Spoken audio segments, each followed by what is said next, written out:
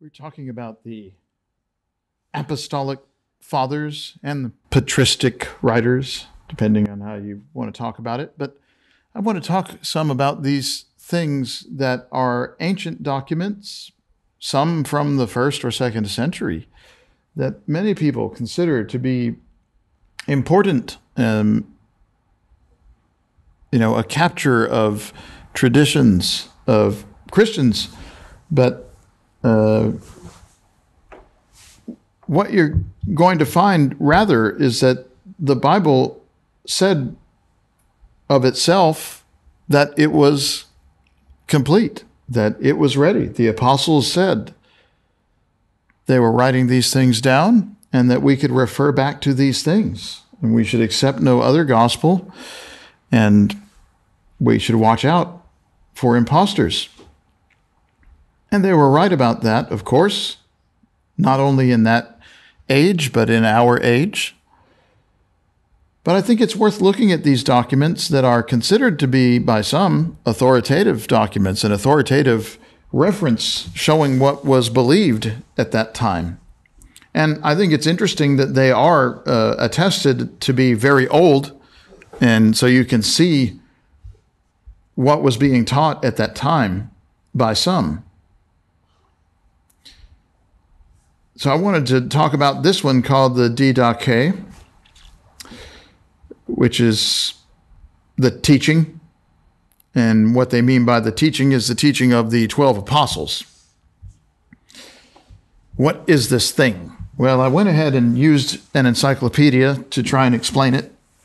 Quoting from Britannica, we say it is the oldest surviving Christian church order, probably written in Egypt or Syria in the 2nd century.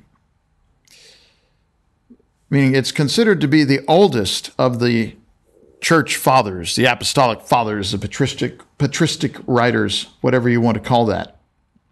It's considered to be the oldest one, which I find interesting. It wasn't too surprising to find, the religion of Constantine in the 300s was pretty different from the New Testament church. Really didn't have anything to do with the New Testament church as far as we could tell, just lifted the names. The Didache, though, is not in 300s. It's very close, in the 100s. And they said it's considered patristic literature from an unknown apostolic father, meaning somebody who was alive when the apostles were alive, who is thought to have been writing this thing. When you read it, the first line, the title that it has within itself is The Teaching of the Lord through the 12 Apostles to the Nations. That's what it claims to be. The document itself claims to be this. Didache is just a way of saying teaching in Greek. But it says about itself, the teaching of the Lord through the 12 apostles to the nations. That's what it claims to be. The encyclopedia says it's an ancient document from the 100s, probably by somebody who would have been alive at the time the apostles were alive. And that is all plausible.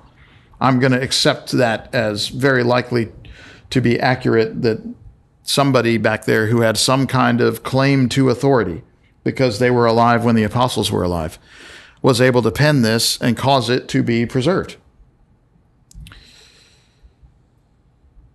But the thing that's really critical, it's about 16 or 17 chapters, I forget.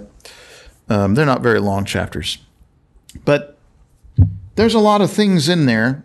There's a lot of stuff that it says. And I've got notes on that, keeping track of them verse by verse of different things that are in there. And how they compare to what the Bible says about these same topics. And there are lots of them, and maybe one day I'll put those somewhere, a commentary or a book of some kind, but class material, But for now, I think the right thing to do, the best thing for us to do, is to focus in on the one truly critical thing that's happening there. There's an entire chapter, which is actually only 4 or 6 verses or something, but an entire chapter of the Didache devoted to baptism. And I think that is a critical issue that has to be understood, and is probably, in some sense, what you need to know about the Didache. It's interesting to see the other things that it espouses, thinking about how familiar they sound to me from some of my brethren. But the thing about baptism is that it's the most important thing to understand for a specific reason. When they say in the title of their text, the teaching of the Lord through the 12 apostles to the nations, that's a reference to Matthew 28, to the Great Commission. And it's ironic that it would say that, because the biggest, most glaring false teaching that is done in this document is the chapter about baptism, whereas Jesus had said, go, baptize them, teaching the nations, baptize them in the name of the Father, the Son, and the Holy Spirit. This thing gets baptism all wrong. And so it's the single most important to understand. And the reason for that, as I say, it's for a reason. The reason for that is that if you look at the other things that they say that are at variance with the Bible, Christians could misunderstand some of those things. They might not get that right, or they may not understand that at first. That I can get. The Didache contains errors and misunderstandings of the text. And there are some Christians who could do some of those things, who could misunderstand some of the same kinds of things. But if you don't understand baptism, you don't know how to become a Christian. So there's no way that you could be a Christian. That's why it's a critical error, because that's telling you something about this text. The baptism of the Scriptures is how you become a Christian. If this document is teaching a different kind of baptism, and it is, if they're teaching something that's different about what it takes to become a Christian, then the document clearly never had any circulation among Christians. There was nobody who was a Christian who believed what the Didache says about baptism. They thought they were Christians. They used the names and quoted verses and things, but they're not, because they don't know what baptism is, or what it's for, or how it works, or what's required in the Bible. That's why it's the critical thing, and I think it's kind of the sermon shortcut, if you will. It would be an entire series if we were trying to cover all the different things that you can find in there that are troublesome. I think the one thing you really need to understand is what it says about baptism, because that's telling you very clearly that this document is fraudulent. These are not Christians. Whoever wrote this is no Christian. Whoever obeys this is no Christian. And no Christian would be confused about these things. Maybe some of the others, but not about baptism. So let's get started. You don't have a copy of the Didache, I will guess, which is fine. But it's their 7th chapter where they talk about baptism. The first thing I want to point out with regard to this teaching is that the Didache wants or requires running water. Actually, it wants running water. It says there, baptize in this way. I'm quoting. Baptize in this way, in the name of the Father, and of the Son, and of the Holy Spirit, in running water. Some of that should sound familiar to you, but that last part there, in running water, you never read that in the Bible. But if you do not have access to running water, baptize in other water. I don't know exactly what that means. But they very clearly say, it should be done like this. And here is in the name of the Father and of the Son and of the Holy Spirit. Again, a direct reference to Matthew 28's Great Commission. But they've added running water here. And I've definitely heard Christians ask about this. I always wondered, where did that even come from? How did that even occur to you? I guess now you know. Well, nowhere does the Bible mention running water for baptism. That's not part of it. It doesn't say anything about that. In fact, if you're looking closely at the text, you have Acts chapter 8, where Philip the evangelist is going down a road, and there's an Ethiopian slave, a Jew who had been taken captive, made into a eunuch. But he had been worshiping in Jerusalem, and now he's on his way back home. They're going along the road and come to some water. When the eunuch says, "See, here's water. What prevents me from being baptized?" You notice that when they do this, there's no mention of running water. What kind of water is it? Well, it doesn't tell you what kind of water. In Acts chapter 8 and 36, it doesn't tell you this. In fact, there's nowhere in the Bible anywhere where it tells you what kind of water it was, whether it was running or not. That's just not a consideration in the Bible. In Acts 10 and 47, when Peter calls for the baptism of the Romans who have come to believe, he says, "Can anyone withhold the water for baptizing these?"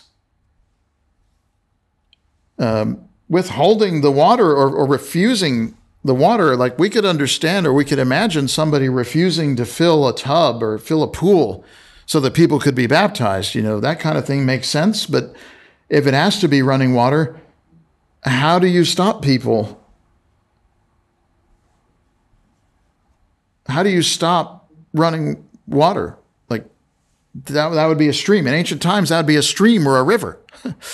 How are you going to stop a river or stop a stream? How can you withhold the stream to keep people from being baptized? It doesn't make any sense. It can't be done.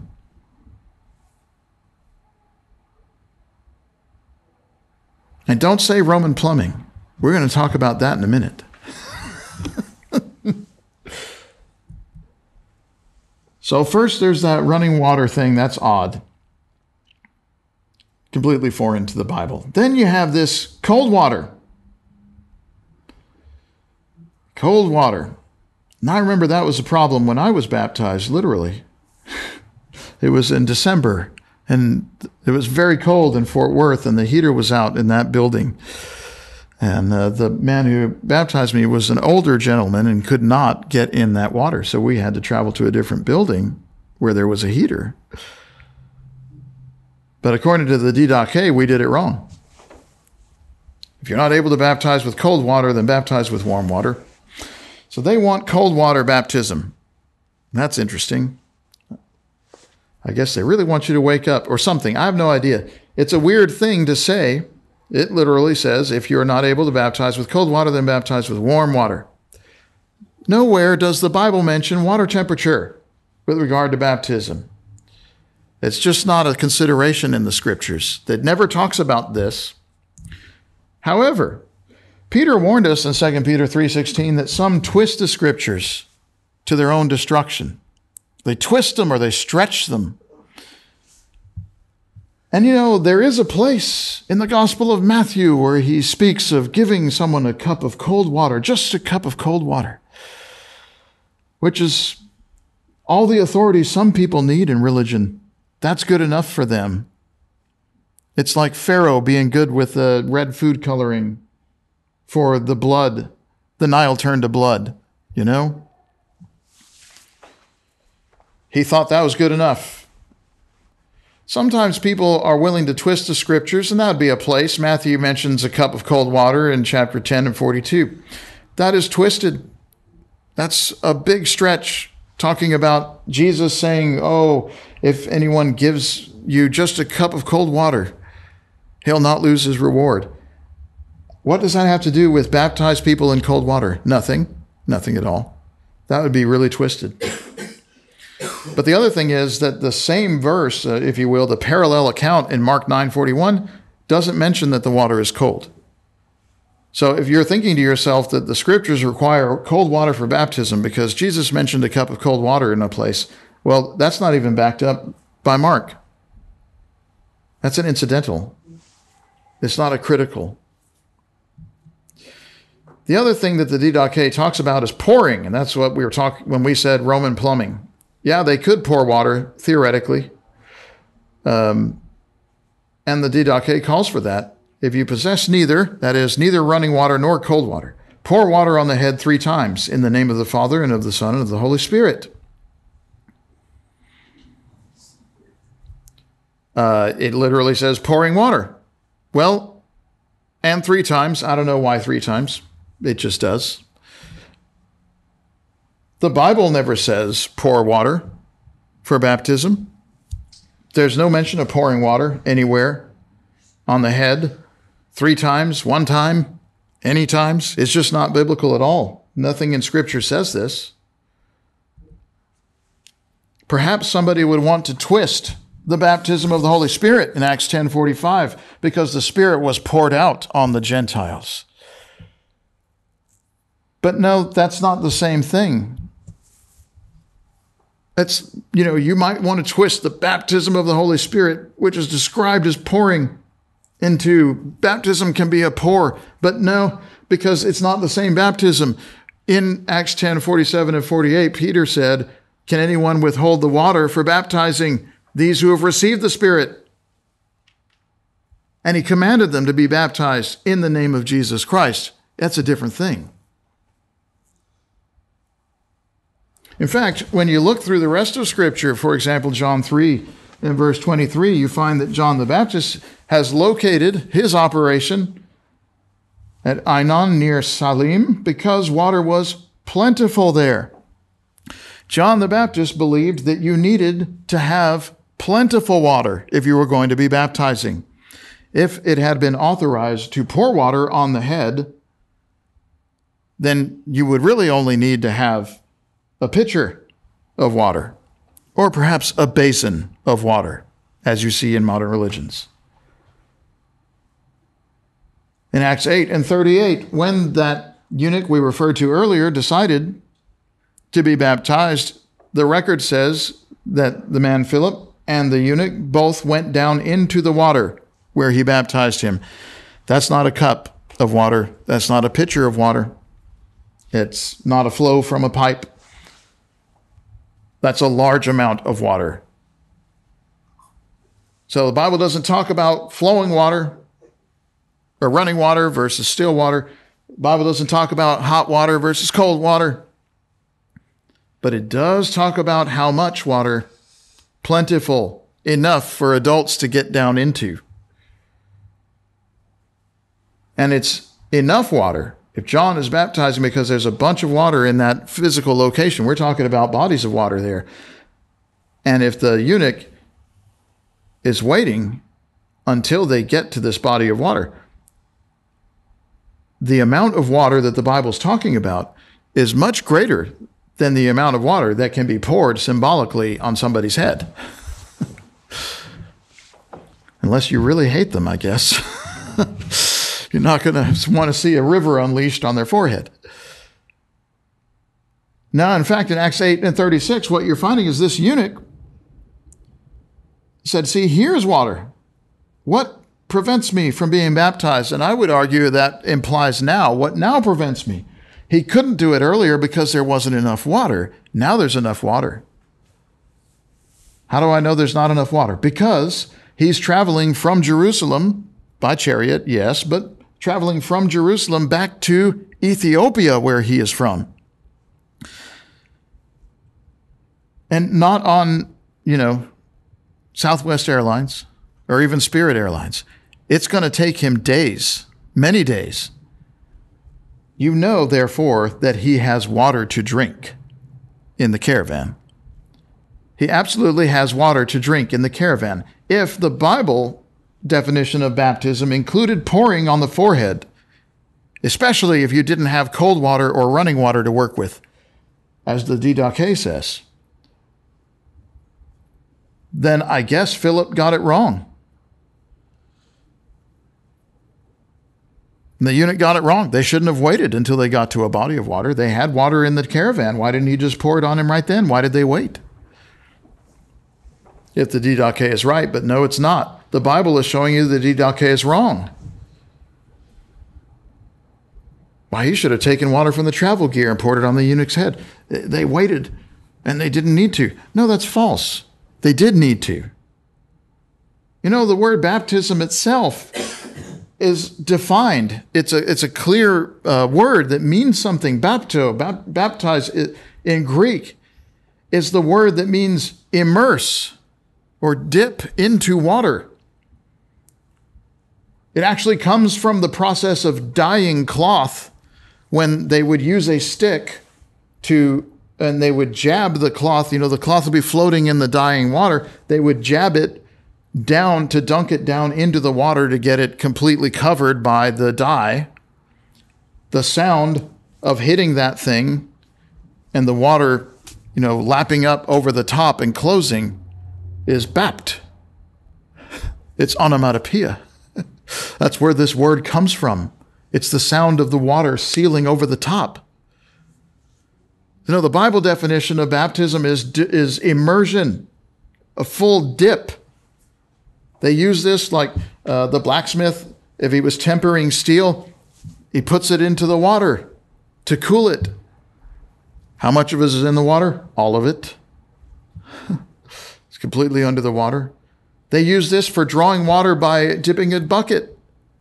Well, it has to get under the water surface to dip, doesn't it? Yes, it does. They use this word for a ship that sank. Well, if it sank, that means it's completely underwater, doesn't it? Yes, it does.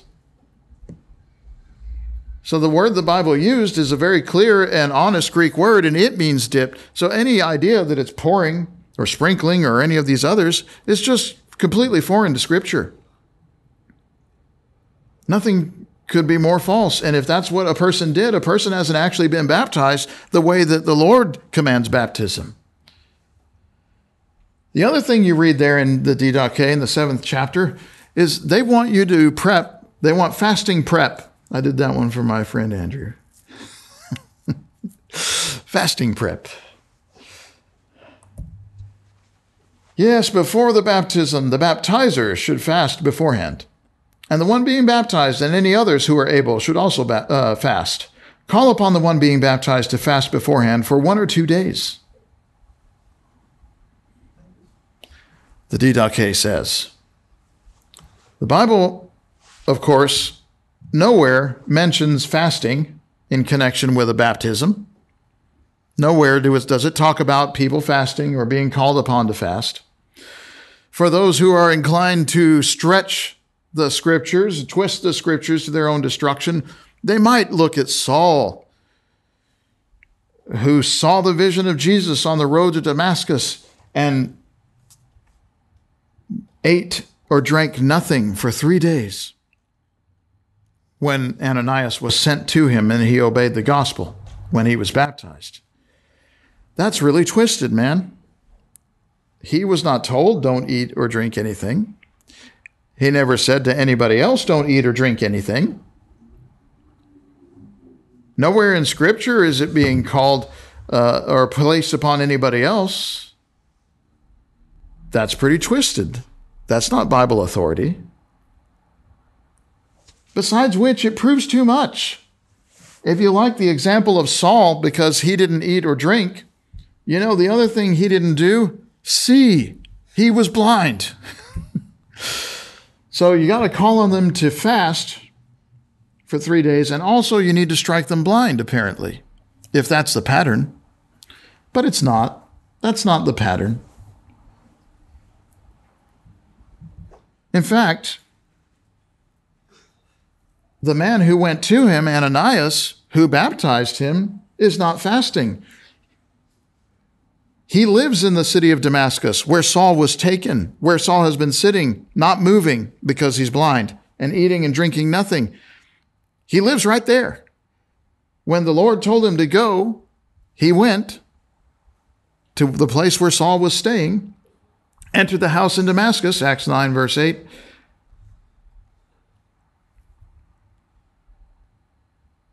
Saul on hearing these things, arose and was baptized. Immediately, the scales fell from his eyes. He's a Christian. There's no indication that Ananias waited or was fasting or allowed there to be a period of time during which he could fast or any kind of delay. He lives in the same city, so God sent him to go and baptize Saul. It looks like, he got there the same day. Paul arose and was baptized immediately. There's nothing in Scripture that says that. In fact, when Paul comes back in Acts 22 and retells this story, and he tells the court what Ananias said to him, the words in Acts 22:16 are, "And now, why do you wait? Arise and be baptized and wash away your sins, calling on his name." When Paul tells this, Ananias said to him, "What are you waiting for?" He did not say, "Saul, have you been fasting? I'll come back in 2 or 3 days. Don't eat anything." No, it doesn't say that anywhere. Ananias said, "What are you waiting for?" And he's right. In fact, when you look at the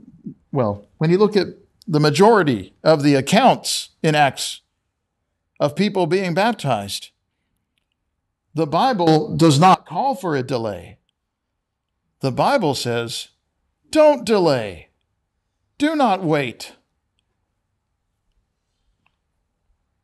Acts 2:41, the first place where Peter commands them to be baptized in the name of Jesus Christ for the forgiveness of their sins.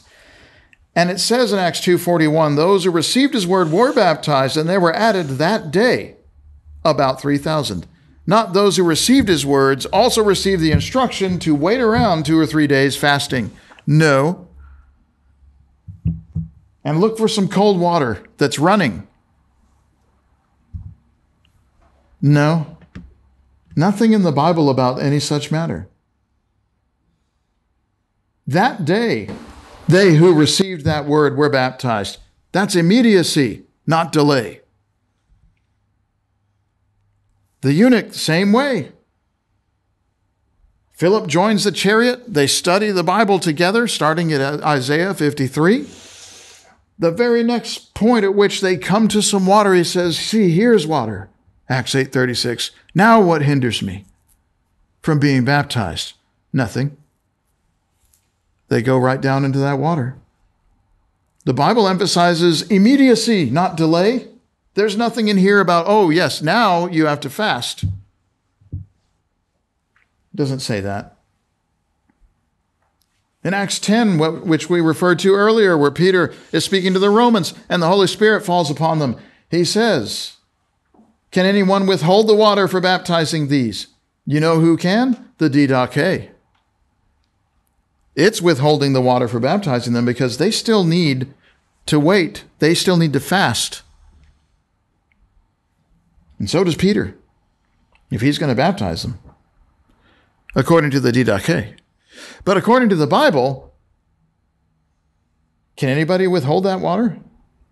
They've just received the Holy Spirit. They've just come to believe in God, and now they're ready to be baptized immediately? Yes, immediately. That's always what the Bible says. Immediately, not delayed. Acts 16, the Philippian jailer. Philippian jailer takes Paul and his travel companion who were in his jail, in his custody. The same hour of the night that they are preaching the gospel to him, he washes their wounds, and then he is baptized at once, he and all his family. They didn't wait till the sun came up. They didn't wait till the next day. They didn't start their 3-day fast. In Acts 19, when Paul is talking to some who believed in Jesus but did not know the baptism of Jesus, they only knew the baptism of John. When he explained to them the baptism of Jesus, it says they were baptized in the name of the Lord Jesus. On hearing this, they were baptized in the name of the Lord Jesus. So when they heard the rest of what John had been teaching, and what Jesus teaches about being baptized according to Matthew 28, 18 through 20. When they heard that, they were baptized in the name of the Lord Jesus. The Bible says don't delay. Every example you can point to is not a place where they wait and they fast and they're looking for cold water and running water. There's no mention of any of those things. They're completely foreign to the Bible. So that's the thing that I want to get across, is that really it's the most critical thing. They're claimed to be based in the Great Commission. You know, the Didache, the teaching of the 12 apostles to the nations, the teaching of the Lord through his 12 apostles to the nations. That's a claim to be the Great Commission, a document that they penned apparently, or the teaching they were doing that was supposed to be spread. That's a lie. They've really got this wrong. The baptism that's required there, according to the rest of the scripture, is a complete dip in water without regard to the temperature of the water or whether it happens to be moving at the time. That's not relevant to the scriptures. And their commandment that people should be fasting before they are baptized is nowhere found in scripture. Nowhere does the Bible show that this is the case. In every case, they talk about doing this and doing it now. At the moment that you realize that you are lost in sin and that you need forgiveness, that's the time to obey. So that's the critical thing about the Didache, I think, that needs to be understood. There's a lot of other things that are troublesome there. But like we said before, the criticality of this problem of misunderstanding baptism is they're not even Christians. If you have allowed water to be poured on your head, you know, instead of being completely buried, submerged in water, you have not been baptized according to the Bible. If you allowed water to be sprinkled on your head instead of being submerged, baptized, you haven't been baptized in the Bible definition of baptism. The water that Peter asked about, can anybody forbid? Yes. Many religions forbid it. That's why you had water poured on your head, or you had water sprinkled on you, instead of the water that is required according to the scriptures. Enough water to be dipped in. Those people are not Christians. The people who wrote this thing are not Christians. The thing that they wrote will not make Christians. If you follow the Didache, you're not a Christian. That's why it's the critical thing. It's called Apostolic Fathers or patristic writers, right? These are considered early Christian literature, but that's the one thing that you can be quite certain is not true. Whoever wrote this is no Christian. They don't know how to become a Christian the Bible way. So that's a lie. That's a pretender. That's an imposter. What is it? It's the guy that Paul warned you about, right? Satan arrays himself as an angel of light.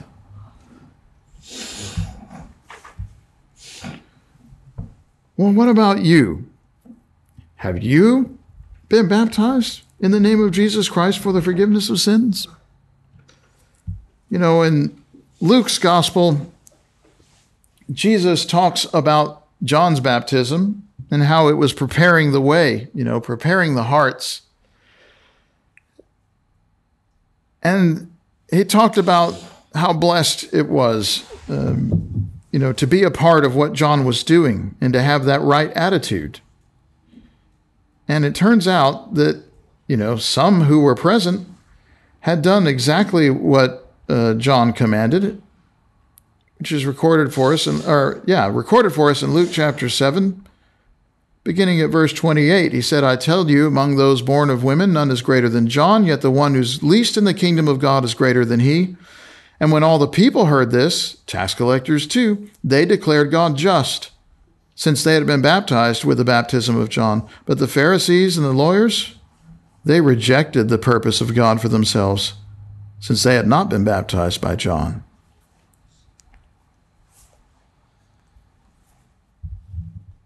Have you accepted God's purpose for you by being baptized in the name of Jesus?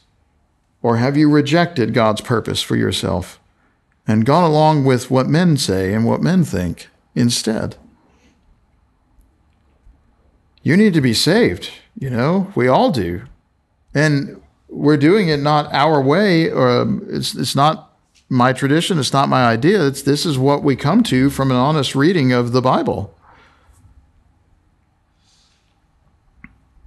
Have you accepted God's purpose for yourself to become a Christian, to become a child of God? Well, we have water prepared that you might be baptized in the name of Jesus Christ for forgiveness of sins. We'd be glad to help you. If you are a Christian today, the usefulness of these things is to understand that there are a lot of historic, competing, contemporaneous documents out there, like the Didache, and we will look at some others as well, that many religious traditions consider authoritative. I didn't say anything about it, but you probably recognize some of those practices that you read in the Didache. You probably can think of some churches that do those things. And that's true. And they claim legitimacy, they claim originality, that they're the church of Christ, that they're the ancient, the orthodox. And that's not true. This is the church of Christ. This is the ancient. It's the orthodoxy of God. The Bible is right. Come back to this, the Bible. That's the thing that shows you what needs to be done. And save yourself from this wicked generation. If you need the prayers of the saints today, if you need to be baptized in the name of Christ for forgiveness of sins, we stand ready to help you. Please let your need in the Spirit be known now by coming to the front while we stand and sing.